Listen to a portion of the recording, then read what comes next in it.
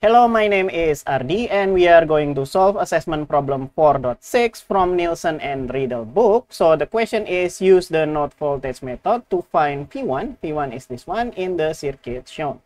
Okay, probably let's analyze this circuit first. We want this here as our reference node or our ground. So the voltage here will be 0.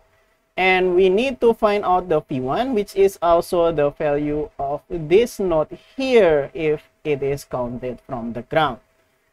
Okay, but then if this is ground, the node here is 60 volt from the ground, so this will be 60 from the ground.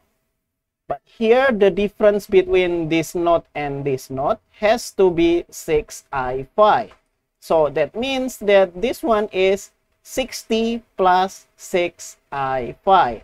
So this node here is 60 plus 6i5. Okay, now maybe take a look at this one because this one here is interesting. So we have I0 here, but we also have I0 here. So maybe we can get some equation from this situation here. So let's see at I5. Okay, we know that I5 here, so we will have I5 is equal to this voltage node here minus V1 divided by 3. So I will have 60 plus 6i5 minus V1 divided by 3. Okay, now multiplying both sides by 3. So we'll have 3i5 is equal to 60 plus 6i5 minus V1. So that means that V1 minus 3i5 is equal to 60. Okay, we have an equation with two variables. Good enough. Maybe let's save this as equation number 1. Okay, now we need to find out V1 here. So maybe let's just do KCL but in the node V1. So let's assume the direction of the current. Maybe it's going into V1 and this going out from V1. Okay, so now let's do KCL at V1. So let's do KCL at V1, and KCL said that the sum of the current that goes in will equal to the sum of the current that goes out. There are two currents that goes in, this one and this one. Okay, maybe let's analyze it one by one. So this one here is 60 minus V1 divided by 2. And this one here is, so we will have 60 plus 6i5 minus V1 and then divided by 3. And then what else? Yeah, I think there are only two currents that goes in, so we need an equal signs here, and this one will be V1 over 24. Okay, we can multiply both sides by 24. Okay, and so we will have 720 from here, and then minus 12 V1, and then plus 480 here, 480, and then plus 48 I5, and then minus 8 V1. Yeah, I think minus 8 V1, and that will equal to V1. Okay, now for the V1, we can move all the V1 to the right hand side.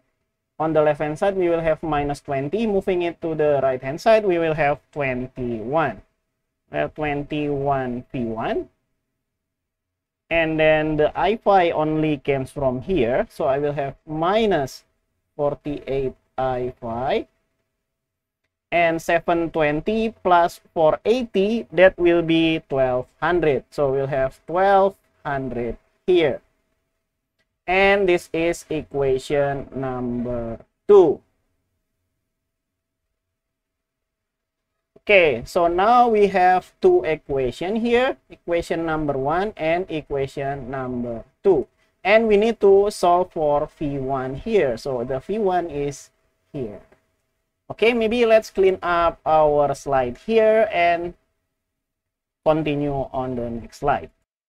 Okay, so far we found out these two equations, and this is two equations with two variables. We can simply just use elimination.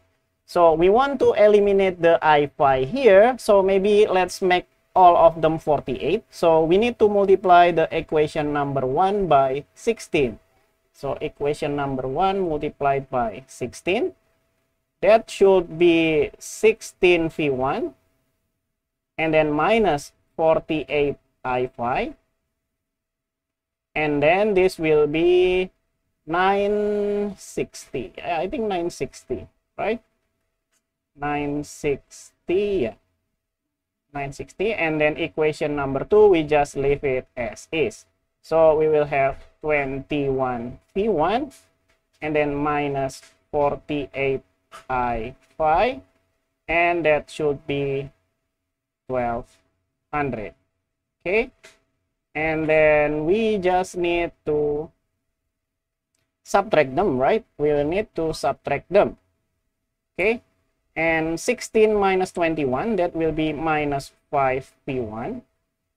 And 960 subtracted by 1200, it's hard to calculate. So let's just use our calculator.